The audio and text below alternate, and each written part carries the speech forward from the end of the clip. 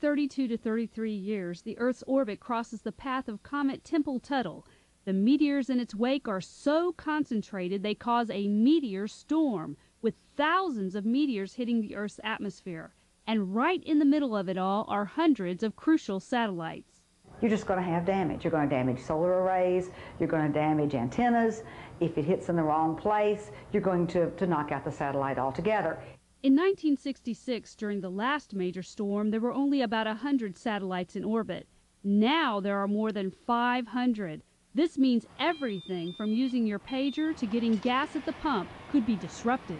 Everyone would be affected by the loss of any one of these satellites, so we're trying to do the best we can to make sure that doesn't happen. NASA says the odds that its satellites will be damaged are less than 1%.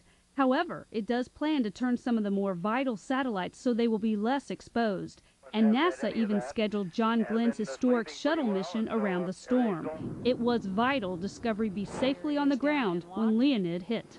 Well, there's two things that we're really concerned about. One is mechanical damage to the spacecraft, and that would result if you had any particles hitting the spacecraft itself. And the second thing we're concerned about is electrical damage. Unfortunately for us, the storm will occur at about 2 p.m., which means the view won't be good in the U.S. But in Japan and China, the show should be spectacular. People who have been under a meteor storm say it's just incredible.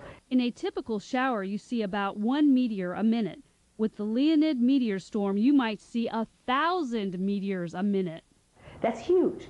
It's like a rainstorm, in a sense, or a snowstorm worth of meteors. They'll seem to be radiating or raining down on you when actually they're burning up high in the atmosphere. And that's the drama of it. It's just like driving into snow. Cecilia, Sinclair, Fox 26 News.